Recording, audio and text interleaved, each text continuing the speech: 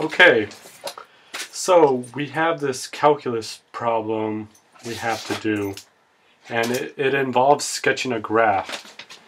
And what we're going to do is use the domain, symmetry, intercepts, asymptotes, relative extrema, and any points of inflection. And we also have to identify the open intervals in which the function is increasing or decreasing, and it's also its concavity.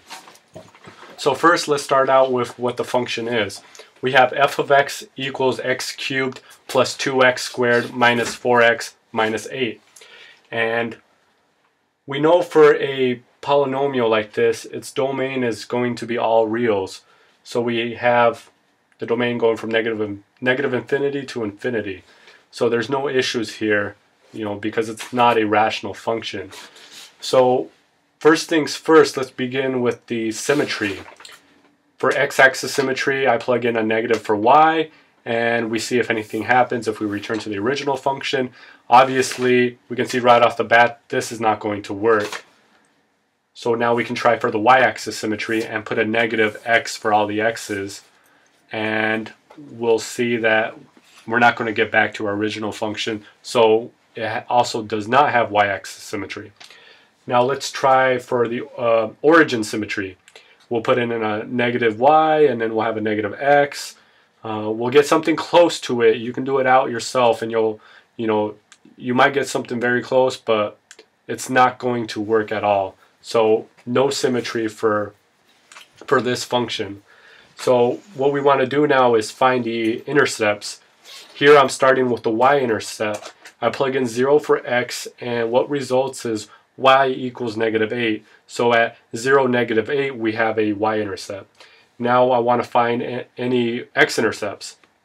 So for this function, I'll do some quick grouping, and what results is x squared minus 4 times x plus 2, and set that equal to 0, and we'll get x equals plus or minus 2, because you'll just bring that 4 over, you'll get square root of 4, which is plus or minus 2, and this is just going to give us the same thing. So that's the first part, and now we're going to jump into the second part for this function, sketching it. It's a long problem, bear with me, it's going to be a little tedious. Okay, so we're back to the problem now. We want to look at if there's any asymptotes. Being that it's a polynomial like this, it doesn't have any asymptotes. If it was a rational function, it'd probably be a different story. So now what I want to do is find where this function is increasing and decreasing.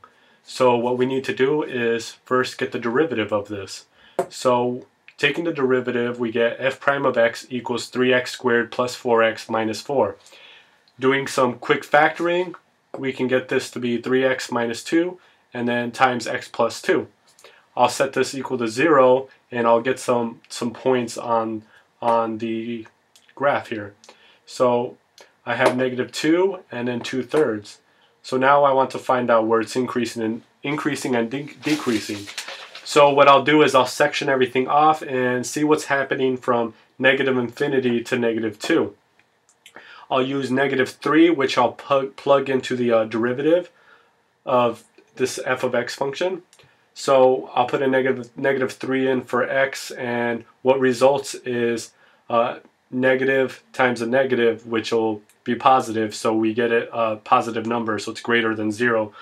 Thus, it's increasing from negative infinity to negative 2.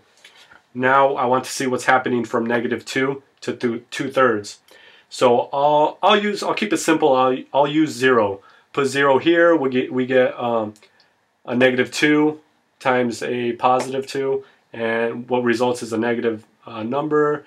So it's decreasing from negative 2 to 2/3. Now to see what's happening from 2/3 to infinity, I'll use 2. We plug in 2 for x. We're going to get a positive number, and then we're going to get another positive number. So it'll be increasing from 2/3 to infinity, as shown by the arrows. So what we can acknowledge now is that we have a relative max at x equals -2, and we have a relative minimum at x equals 2/3. And in the next part, we'll do some more with this, and we'll get the exact points for this. Okay, we're back again. So, as we found out in the last part, we know that it's increasing from -infinity to -2, and then from 2/3 to infinity, and it's decreasing from -2/3 to -2, sorry, to 2/3.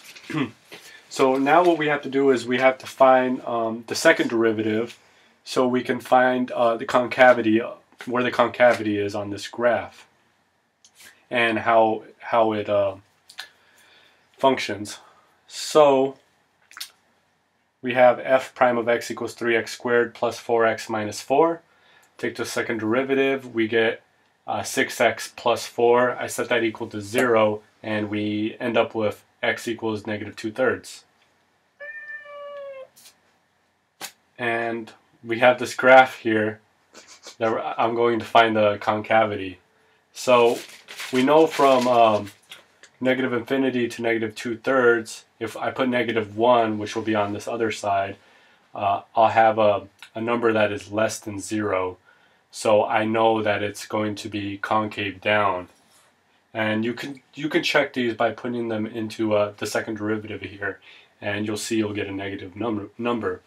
Now I want to see what's going on this side from -2/3 to infinity. So I'll keep it simple, use a 0, and I plug in 0, I'll get a positive number, so I know it's concave up because it's greater than 0. So here we go, it's concave up.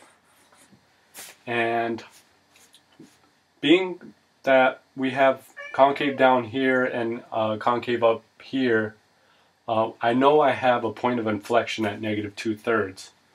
So at x equals -2/3, there's a point of inflection. So what I'll do is I'll take my original function and I'll plug in -2/3 for x. So then we'll have -2/3 cubed plus 2 times -2/3 squared minus 4 times -2/3 minus 8. So what we end up with is -8/27 plus 8/9 plus 8/3 minus 8. So do some algebra. What results is -128/27. So at -2/3 and then the -128/27, we have that point of inflection. And now that we got all this done, we'll be able to actually sketch the graph and be done with this long problem. As I said before, it's pretty tedious. Okay, so we finally have all the information we need for the function of f of x equals x cubed plus 2x squared minus 4x minus 8. So we know there's no symmetry, and we know the domain is from -infinity to infinity because it's a polynomial. We know there's no asymptotes. We know we have an x-intercept at -2, 0 and 2, 0. We also have a y-intercept at 0, -8. And we know it's increasing from -infinity to -2, and then from 2/3 to infinity. We know it's decreasing from -2 to 2/3. We know we have a relative max at -2, 0. And we also know we have a relative min at 2/3 and then -256/27. And we know it's going to have a concavity that's down from -infinity to -2/3. And it's going to be concave up from -2/3 to infinity. And we also have a point of inflection at x equals -2/3, which is the point -2/3, and then -128/27. And now I can finally show you the graph. So here we have the graph for this function. And I'll run through everything that's happening here so it can match up with yours. So from -infinity to -2, we are increasing with it being concave down. Then we see from -2 to -2/3, it's concave down again, and it's decreasing. And then from this point here to this point down here, it's concave up and still decreasing. And you notice here we have a point of inflection because we're going from concave down to concave up. And we pass through our y-intercept here. And you see that from this point here to 2, we now are increasing and we are concave up still. And we go from here to positive infinity. You see it's concave up and increasing. And we have our relative min here at this point, and over here is our relative max. And we have our x-intercepts at -2 here and at 2. And that pretty much sets us up for the graph, and it should match up with yours.